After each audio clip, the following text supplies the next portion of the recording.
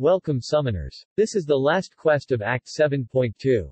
In this video, I will be taking the Icarus path. This path can be absolutely cheesed with Angela since there is the Icarus node. Angela is a pretty old and common champ, so most people should have her at this point in game. If you do have her, then definitely rank her up to at least rank 4 because she is pretty useful after her buff in various piece of content. In this path, there is special Connoisseur which reduces damage from all sources by 90% except special attacks triggered with active prowess buffs. Angela doesn't have prowess buffs of her own, but she is able to get them on her own with the buff synthesis node. So, her special attacks will be doing massive damage. She can easily clear the whole path on her own. The only troublesome fight is Guillotine 2099 because she can drain her power with an SP1 and also has that miss mechanic. Also her SP2 will start reversing the tiny bit of regen Angela gets from her regen buff. So, overall it's a pretty tough matchup for her. The best way to go about this fight is to fully heal Angela up, keep using heavy so that Guillotine doesn't go invisible, and bait SP2 since the power drain from SP1 will not allow us to throw any special and get the damage going. I tried to be clever and brought Magneto for that fight since Magneto has prowess, and against metal champs, Magneto's SP3 will always obliterate, but in this case there is Matador node as well, so we can't gain regular power. Magneto has a bad habit of turning off all nodes whether they are good or bad, so reaching to an SP3 will take forever, but once he gets there he will surely rip Guillotine 2099 apart in pieces. That's it for the path. The final boss is Gwen-Master. This path has the link which allows Gwen-Master to get a pretty decent regen whenever she's knocked down. To remove that regen, we need to hit her immediately, otherwise we will end up elongating the fight.